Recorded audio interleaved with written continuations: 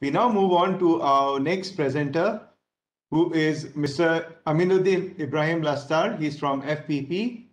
The topic of his presentation is student engagement in online learning.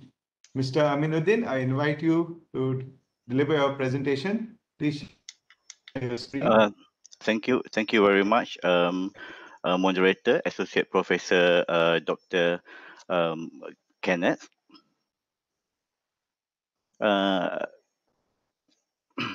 Assalamualaikum and good morning everyone. Yang dihormati Datuk Profesor Dr. Taufik Yap, Vice Chancellor UMS, Yang Berusaha Profesor Dr. Rashid Mail, Deputy Vice Chancellor of UMS, Yang Berusaha Profesor Dr. Fung Sun Fuk, Director of PEP, and all fellows lecturers. Thank you very much for being here with us in the second seminar on Soaring Above Pandemic Challenges, and thank you for giving me PEP. Thank you for giving me the opportunity of sharing some ideas and perhaps opinions regarding what is going on in our new norms. And I'd like to show. Hold on.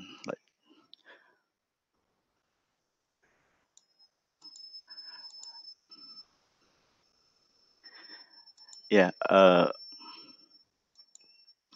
My name is Aminuddin Ibrahim Lastar. I'm from Faculty of Psychology and Education.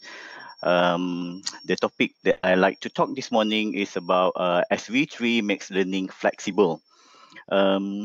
When we are talking about soaring above pandemic challenges at UMS, so one of the most important things that we have to think about is how to make learning process among our students more flexible, and most important thing, how to achieve our CLO. So these are the things that we have to think very carefully, and we need not to take it very lightly. So when it's come to the flexibility, then again, how flexible can it be? We have 14 weeks. Does it mean flexible has to be within the 14 weeks? Yes, it has to be within 14 weeks. And how does it goes about? What's about their attendance? What's about their? There are so many questions that might come in when we are talking about making learning flexibility, because our stakeholders, the students, are actually a part of our concern here. So moving to the next slide. So as an introduction, we use the word online learning when we are in this new norm about more than a year ago. So since we are living in this new norm, so all of us have faced with too much challenges, especially when it's come to the implementation of online learning. So basically, online learning has been used in different contexts. There are so many ways that we use the word online learning all this while. But once we PP has introduced or implemented 1732 according to KPI by the higher ministry. So we have a very focused online learning now. And I am now talking about Smart UMS, our LMS, Learning Management System, which include probably distributed learning and maybe hybrid learning and online distance learning, which has been mentioned by Marx and colleagues in 2005. And online learning is actually refers to the use of all these informations, all this knowledge content and communication technology in using ICT. So it comes in diverse aspect of education, whereby the main purpose is to support the learning process. So these are the things that we have to we already know actually, and but we are sometimes we're not aware how important these platforms are. We have heard from Mr. Yuzaini just now using Twitter as a platform, but other than that, we also need to use our smart UMS as well. So in an online learning environment, as I have mentioned earlier, there are so many set of tools and technologies that can be used together.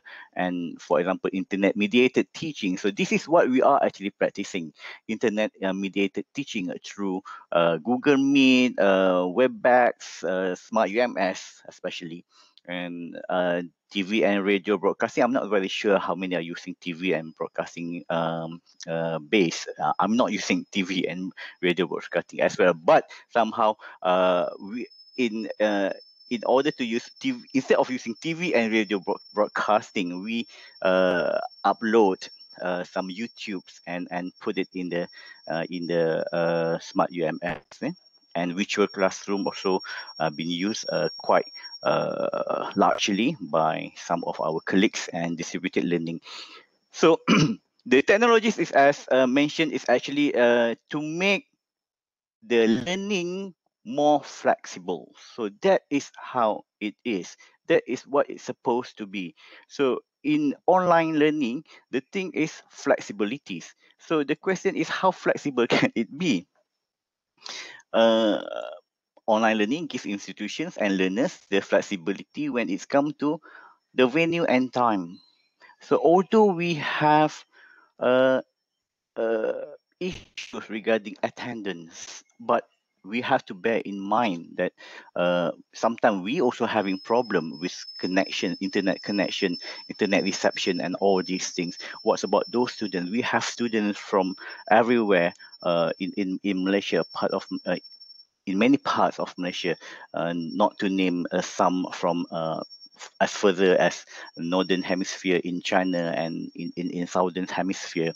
So these students, we might sharing the same time zone, but we are not sharing the same internet connection or internet reception. So these are the challenges as we are soaring above this pandemic time.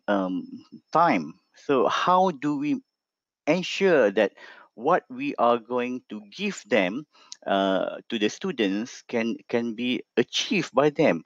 How do we ensure that they submit their assignment or task on time?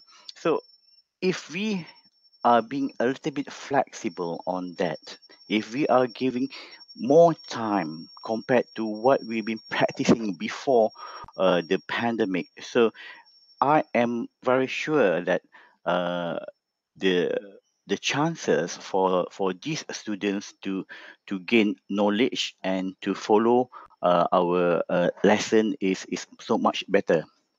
And online learning is seen as flexible and often make use of technologies which involve so many things lah. Yeah. And then of course online learning signal a revolution in teaching and learning which has undeniable impact on the education system. So we can't deny this. We are moving forward. So if we are not using ICT in our teaching, so we might be left behind. So there are people, there are universities, there are colleges who are advanced in using this. So I suppose that we are on the right track. PEP has imposed and implement and impose right thing in our education systems here in UMS. So why flexible? So there are many things when it's come why flexible. Perhaps the flexibility in learning has been taught for quite some time. Let's not go that far away, but let's go back to, let's say, in 1988 or in 1985, perhaps. So they've been talking about flexible in teaching back then, because this flexible learning involves learning process involves metacognitive, motivational, and Mr. Amin, macam slide yes. Mr. Amin tak moving. Ataupun tak moving from daripada mana tadi ya? Display dia static. Mungkin belum saya ya? di mana tu ya? I don't know about the rest. Okay. It's been in slide number 1 all the while. With your name. Okay, Oh, really? Kena kasih dia display in view, in apa ni? Apa macam kasih dia klik Hold on. slide tu. Hold on. Sorry, interrupt sekejap. Yeah, no problem, no problem. So I am actually dekat slide number 5 actually sekarang ni. Okay, I stop sharing for a while. Minta maaf. So I will share. It could be my connection juga kot. Yeah.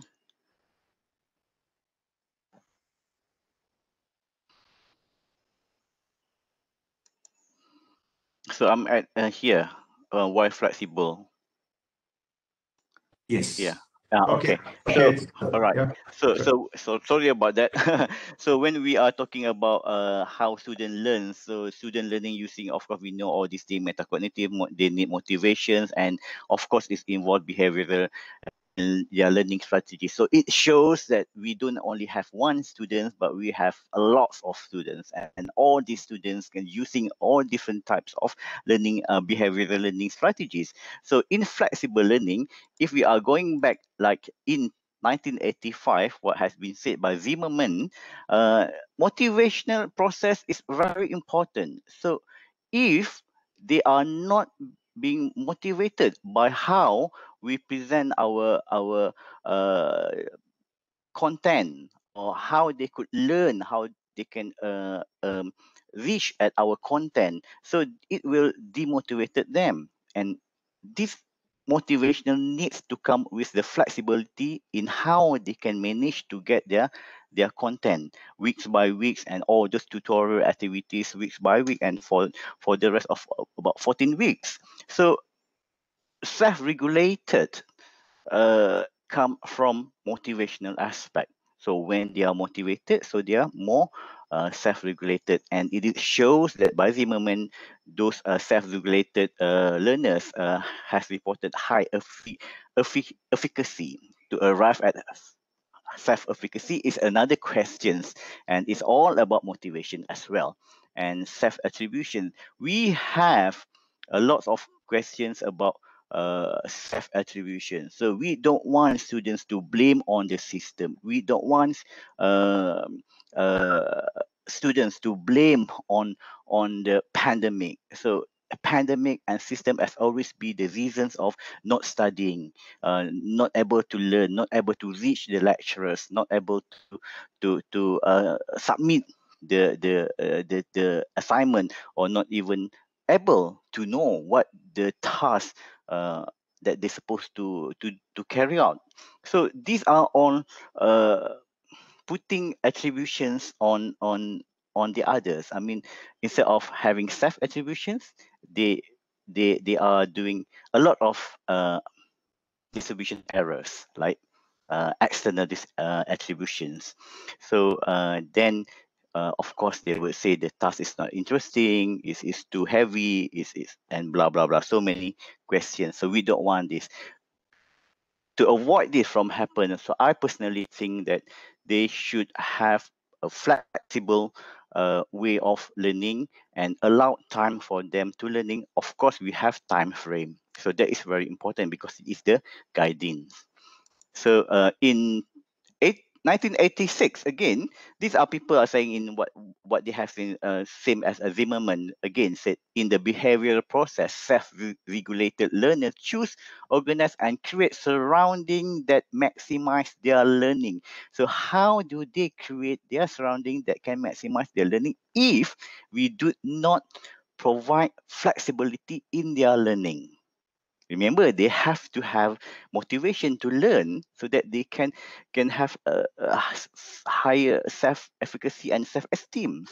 And then again, in a year after that, what Bokaskis and Schneider in 1986 says, in terms of metacognitive process, self-regulated student plan, set goals, organize, self-monitor, and self-evaluate at several levels during the process of acquiring knowledge. So acquiring knowledge has to be done in such a way that they know that they have guidelines, they have time frame, and their learning is a little bit flexible, because we know that they are having difficulties in, for example, time zone, internet connection, financial burden, and all those other things that we can think of, and the list might be very long.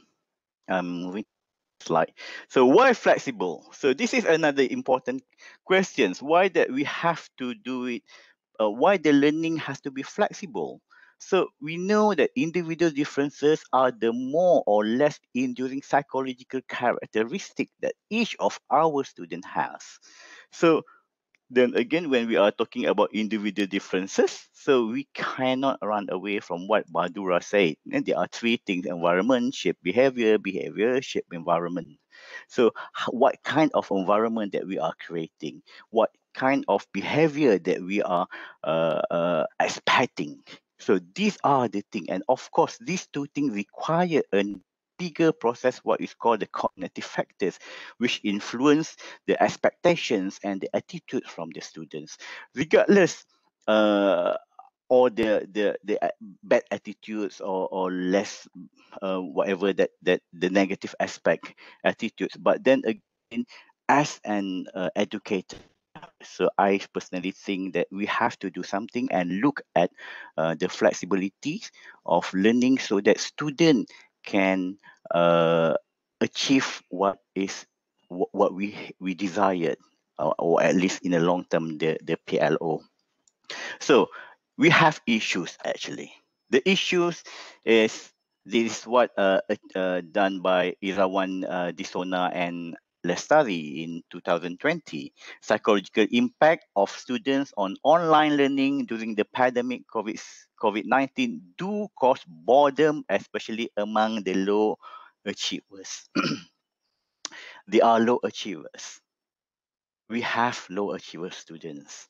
So with all the obstacles, with all the challenges, with rigid time, with rigid, all those rigid things, it make them draw back from learning. If we allow more flexibility to them, perhaps we can help these low achievers at least to gain something from what they're supposed to learn in that module or in during that semesters.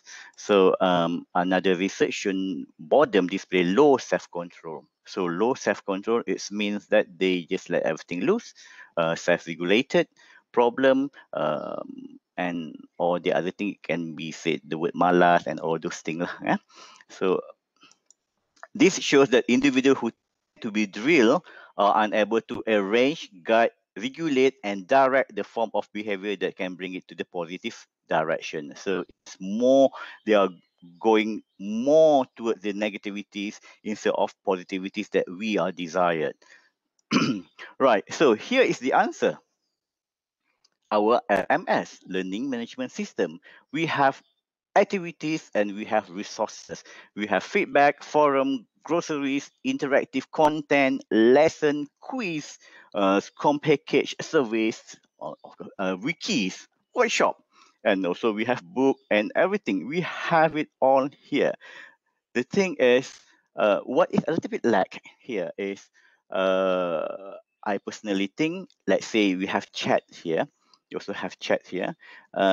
It is not as favorable for the students because they have to log in compared to whatever that they have already, like WhatsApps, Telegrams, and others, Instagram and others. That make it a little bit different, the application of chat. But it can be done. For example, here chat, we can have chat with them. Some of them like to chat, some of them don't.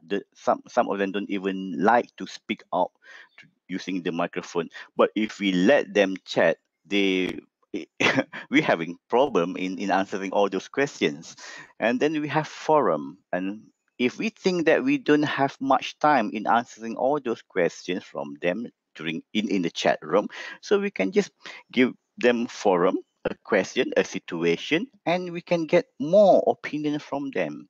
We give them time. We give them a time frame within 4 days perhaps, and I'm sure within that more than 48 hours they can come out or going somewhere or have a nice time to give their opinion in the forum. and wikis allow more time so that more information, more ideas will come in whenever that they have time, when they browse somewhere else and read some for information, they can put in the wiki. They add into that knowledge, content knowledge that we have set for them. And then, of course, feedback. This is very important. Feedback doesn't mean at the end of the semesters. Feedback can be at every week. This is where we learn. This is where we can improve. So this helps us. And of course, BN Big Blue Button. This is beautiful apps in Big Blue Button. So you can record it and post it back, or it can be live and all these things. So all these are the solution for the flexible learning in context of a smart UMS. So as a conclusion, flexibility in learning would allow more opportunity for students to learn. They become, they know what they do. They can arrange their time whenever it's raining or the connection is not strong. They know that they have time. They know that they've been appreciated, and they know that they matters to us. And of course, understanding the challenges is very important. There are many challenges that we have to understand, that we have to consider, the geolocation, the financial burdens, and I think these are the topmost issues that we have to consider when we are using online learning with them. So with that, I thank you.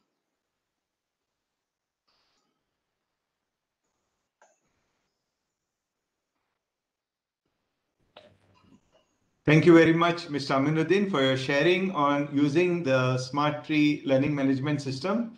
I now open the floor to Q&A. Are there any questions from the audience? Please post it in your chat window or turn on your microphone.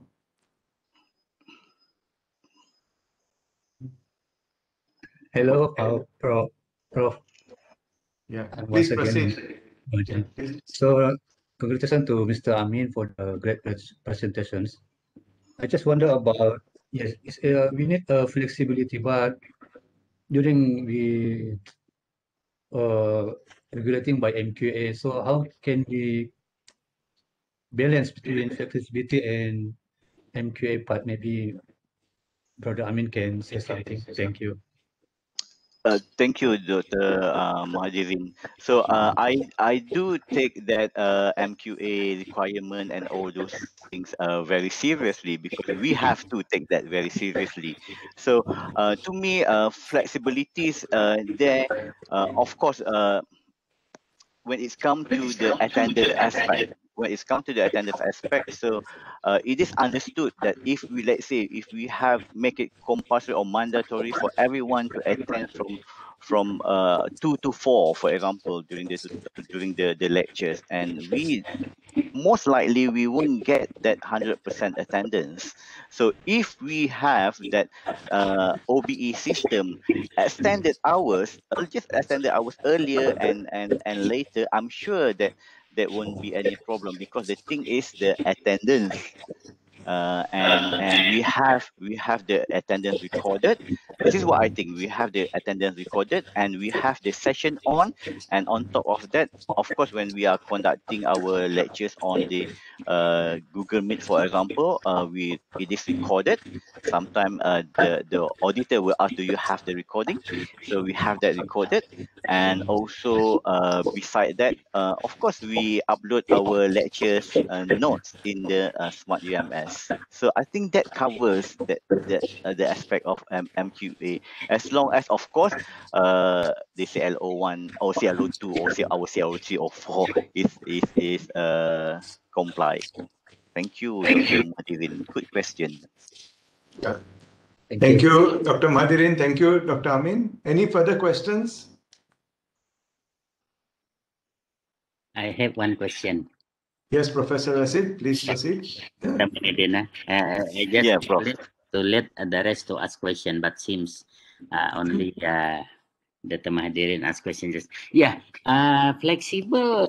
Flexibility is there. It's very interesting. Congratulations, Dr. Aminuddin. Thank you, Prof. The notion of flexibility, I think, is quite subjective in this nature. In which that we might provide equipment, technology to enable flexibility in the dissemination and teaching, kan? But there is a fundamental question that normally asked in this context. Although we able to provide the flexibility through the technology, through the mechanism structure, but sometimes we also question the nurturing process. You see, the nurturing process. We might be able to provide flexibility through whatever mechanism, but nurturing is what we always mention kan, macam kita kalau orang lain macam makanan segera kan, through the machine. Very flexible, tetapi as compared to kalau mak kita masak kan, dia punya nurturing tu. Jadi di dalam education, people always debating about will we be able to nurture student dalam bentuk yang normal in such a way that although the online system is flexible, tetapi pelajar kita ni bila dia sebelum pandemik tu dia jadi matang dalam dalam aktiviti harian hidup di kampus. Ada masalah, bangun lewat, doing naughty things, for example kan, di asrama kan biasalah budak-budak muda kan. So in the context of this flexibility, Dr. Aminuddin, from your experience kan, it's good for you to share that how you want to optimize this flexibility yang ada dengan teknologi, dengan LMS whatsoever, tetapi dalam masa yang sama preserve the necessary component tadi tu, supaya student kita dia lepas 3-4 years kita lahirkan dia dalam nurture dia dalam bentuk yang tidak jauh bezanya dengan kalau dia dihasilkan bukan secara online. What do you think about it? Thank you, Prof. Yang ni memang betul-betul kena soaring above ni kan. Soaring above and looking down. Your point, you have a very strong point, Prof. Rashid. So memang that is one of the challenges that we have. Apa yang kita hasilkan, contoh kalau saya bagi contoh lain pula kan, apa yang kita ikan yang kita hasilkan hybrid di lab berbanding dengan ikan yang dibesarkan di laut contohnya ya, hatch di laut ya. So itu perbezaan yang sangat besar ya. Macam itulah juga kalau kita tengok Nemo tu kan, dengan dalam cerita Nemo tu bagaimana perbezaan yang sangat ketara yang when it come to the aspect of nurture ya. Tetapi then again ada satu aspek lagi yang pada pendapat saya nature itu pun memainkan peranan yang penting juga to shape. They might miss all those experience living in campus. They might not know their colleagues, especially yang first year tu kan. They definitely never have physical contact ataupun berdepan dengan mereka, kawan-kawan colleague, but they actually know each other. So to me, as things are getting so much better, I don't think so that they will miss much of this college ataupun campus life bila mereka balik semula nanti. Although banyaklah usaha-usaha untuk merapatkan hubungan itu perlu diadakan, dan pengalaman hidup di kampus tu macam something yang very new for them apabila mereka balik semula nanti, hopefully insyaAllah next semester kot Prof Jadi kita assume bila tahun 2 mereka masuk tahun 2 mereka start something new, dan memang kalau bandingkan dengan student lain spending 3 years in campus, mereka mungkin only spending 2 years in campus, but that can be catch up, dan saya rasa personally tidak akan mengganggu banyak urusan dari segi personal development dalam diri pelajar kita. dia masih ada lagi dia semangat teamwork tu still ada, walaupun online pun masih ada juga teamwork punya element, if you are talking about that one lah, Prof. Okay. I might miss a few points di kat sana juga, Prof. Panjang tak Cuma kalau related to MQA question tadi yang Prof Mahdirin, Dr. Mahdirin tu kan. Cuma MQA dia galakkan kita ada sort of mitigasi lah. Bila student tu balik, kalaulah dapat balik kan Dr. Aminuddin, supaya mana-mana kursus ataupun pencara yang mengajar waktu online tu, kalaulah diperlukan mitigasi macam pemulihan lah ini. Mana-mana yang substan yang kurang tu diganti. Itu khususnya bagi program profesional lah, kursus engineering, accounting dan sebagainya. Thank you, Dr. Aminuddin. Ya. Saya nak tambah sikit ya, Prof ya. Prof ada tekan satu switch tadi kat situ. Kita sebenarnya sometimes along the way ni kita lupa wujudnya dua perkataan yang sangat besar in learning, teaching and learning process ini, iaitu remedial and enrichment ya. So mungkin nanti perkataan remedial and enrichment itu boleh kita gunakan balik, implementkan dia balik apabila yang macam Prof Asyid cakap tadi, mitigations program dan sebagainya itu, Prof. Terima kasih.